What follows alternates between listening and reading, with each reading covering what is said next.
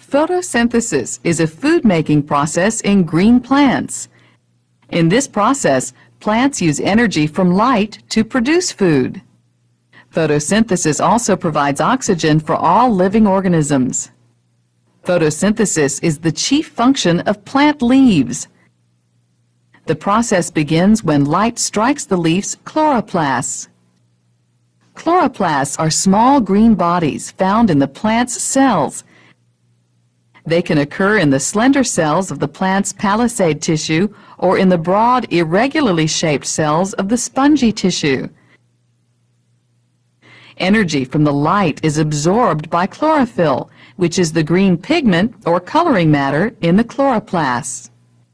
Partly surrounding each cell of the palisade and spongy tissues is an airspace filled with carbon dioxide, water vapor, and other gases. The energy absorbed by the chlorophyll splits the water molecules in these spaces into molecules of hydrogen and oxygen. The hydrogen then combines with carbon dioxide to produce a simple sugar. The excess oxygen enters the air through the stomata or pores of the leaf. People, animals, and all other living organisms need oxygen in order to live. The sugar produced by photosynthesis is carried throughout the plant in special tube-like cells. These cells make up the plant's phloem, or food-transporting tissue. The sugar can be burned in order to release energy for the plant's growth, or it can be combined with various minerals.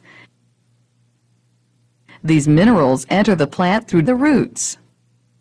The combination of sugar and minerals produces vital compounds such as proteins and vitamins.